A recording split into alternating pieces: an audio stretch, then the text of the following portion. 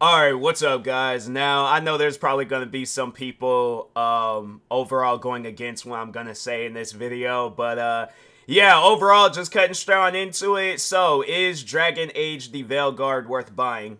Short answer, yes. I would say that it's worth buying. In my opinion, it's one of these games that I will buy a couple of times. Like, I'll buy it on a, like, one platform, and if I wanted to get trophies or achievements for the other, it's pretty much a replayable game, in my opinion. I like it. I don't know. There's other people out there.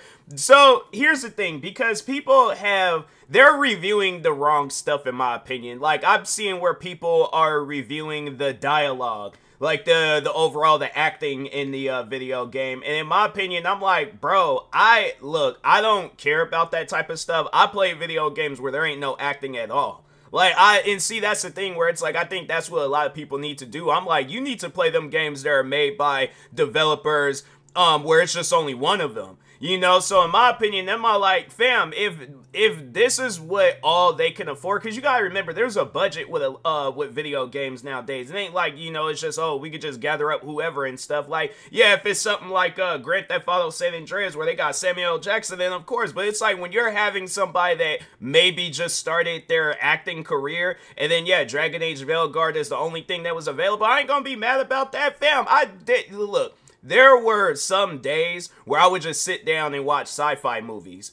I'm not trying to criticize sci-fi movies, but at the same time, I'm like, fam, they are allowed on TV. So I'm like, I don't know. Like, I guess with me, I can appreciate bad acting. I'm not going to allow that to ruin my day. But yeah, it's like people are getting on the acting in the game. And I'm like, fam, to just overall tell you guys what y'all really are here for, like, is the gameplay good? Yes, the gameplay, in my opinion, perfect. They have, like, if you want to overly challenge yourself, they have that option. If you want just to experience the story, you very well got that too. So it's like the combat it's pretty much, it's like there is combat, but when you put it on the easiest difficulty, it's like nobody stands a chance against you. So it's like the opposite of Elden Ring or something like that, you know, where it's like now like enemies know how it feels to, you know, die to 2 hits and stuff. But yeah, and then I imagine that probably the hardest difficulty in the game, it's yeah, like some Elden Ring or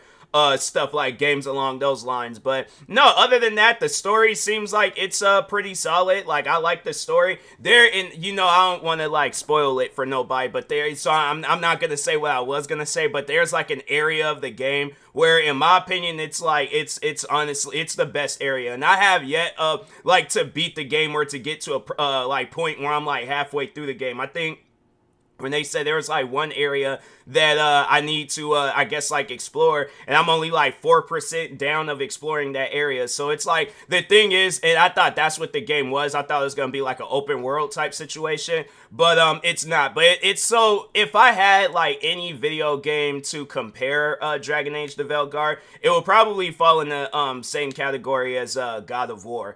And it like comes off as that. It has like its little adventurous aspects of the game, where I don't know why, like halfway through playing one mission, I started thinking of Uncharted, and I was like, I'm kind of not like exactly like Uncharted, but just it falls in that category as adventurous. Like, they do have you go into quite a few different areas in the game, and I don't even think I'm at like the halfway portion of beating the game. Like, there's still side missions and other stuff that I gotta do in this game. So yeah, I'm like, I think when it comes down to achievements, and maybe that might give you guys an idea of where I'm at in the game, I only have 8 out of the 52 achievements, so I'm like at the 15% mark of the game, like part 5. So I'm at the part 5 mark of the game, and yeah, and I'm put over 5 hours in. So it takes you a minute to get through the game and stuff. Cause from what I've seen, they say it's like 70 hours to complete the game. So I don't know if that's like 100% completion or story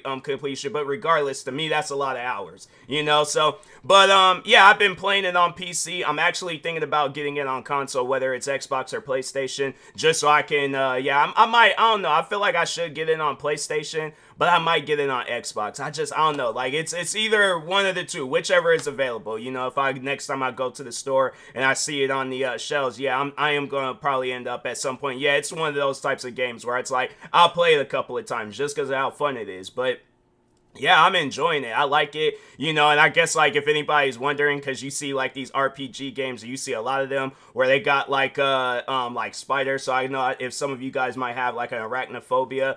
I haven't came across no spiders, and from what I've seen online, they said there's no spiders in the game, and I don't know about future DLCs, but they are gonna come out with some DLCs in the future for this game, so I'm excited for that. But yeah, overall it's a solid game. I like it. I had to say it's on in one of like out of all the games I haven't played this year, Dragon Age the Vailguard is probably one of my favorite games. I like it. So shout out to the developers behind it. I think they said that the same people that was behind this was also behind Anthem, so I know that might cause some concerns for you guys. But no, it's good. Like if I had to compare it, I would say that this is definitely more polished and put together than Anthem. Anthem, it just seemed like that they had rushed that game and they didn't really give that game no time. So yeah, Dragon Age the Vailguard, I could definitely see it being one of those games where it's like, yeah, it might put that company back on the, I think it was like BioWare, I think that was the name of the people behind this game. If not that, hold on, what is it? Hans Zimmer. He's behind the music of this game. It makes sense because I was like, there's some good music that plays throughout Dragon Age the Vailguard, like that good background music. But yeah, the developers are BioWare, publishers EA.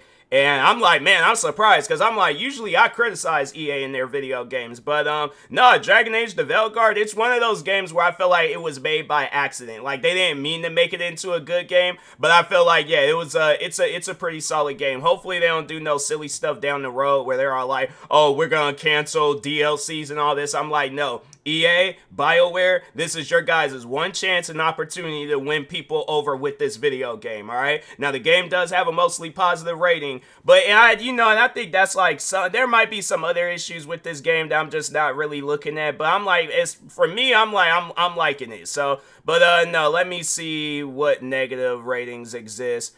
There's like, not for fans of Dragon, so this is one rating off of Steam, so there was like, not for fans of Dragon Age, unfortunately. There's throws away all choices from the first two games, all of them, nothing matters apparently, and all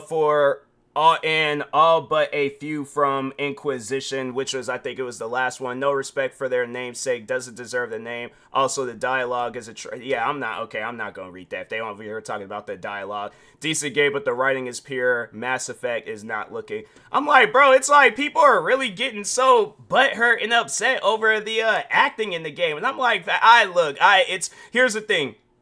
Again, I have played games where there was no acting, there was no lines, there was nothing. You just had it where people, they just move their hands like this, and you just see, you have to like read it yourself, so you have to be your own actor. And I'm like, and then there's some games where they don't even have like no acting, no dialogue, no nothing whatsoever. It's just you go like Supermarket Simulator. I mean, yeah, that's not a game where you can compare it to Dragon Age the Vailguard, but I'm just saying, there's games out there where they even got no acting. So yeah, I do not let that get to you. Like, if you want to test this game out, I would definitely recommend you test it out, play it, and I guarantee and I promise you will enjoy it. If you pay attention to the acting, then yeah, I guess stay away from it. But in my opinion, I'm like, fam, I don't know. Like, I feel like if I hadn't seen people talking about the acting, I would have never been paying attention to it. So it's one of those things where I'm like, yeah, don't allow the acting, I guess, to get to you. The gameplay wise, it's pretty good. Acting, to me, I'm like, I don't see anything wrong with it. I'm like,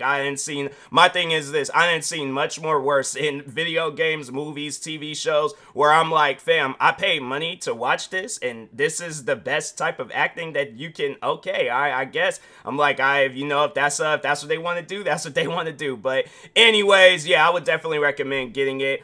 On Steam, it is currently $59.99. They got a deluxe edition that's $79.99. I don't know if there's a difference from like console, if there's like a $69.99, but let me check and see what it's on Xbox. All right, let me just see if is it available on Xbox. That'd be crazy if it's not available on Xbox. But all right, so it's $69.99 on Xbox. And then PlayStation, I imagine it's going to be the same. But most likely for like Black Friday and stuff, I can see them actually having it on sale for Black Friday. I mean, if they don't, then, I mean, yeah, it's whatever. But it is a single player game, so yeah, it's $69.99. Excuse me. But anyways, but yeah, I mean, if they don't have it on sale, they don't. But if they do, then yeah, wait until Black Friday and things. But anyways, With that being said, I will talk to y'all later. Thank you guys for watching. Like, subscribe if you are new to the channel, and peace.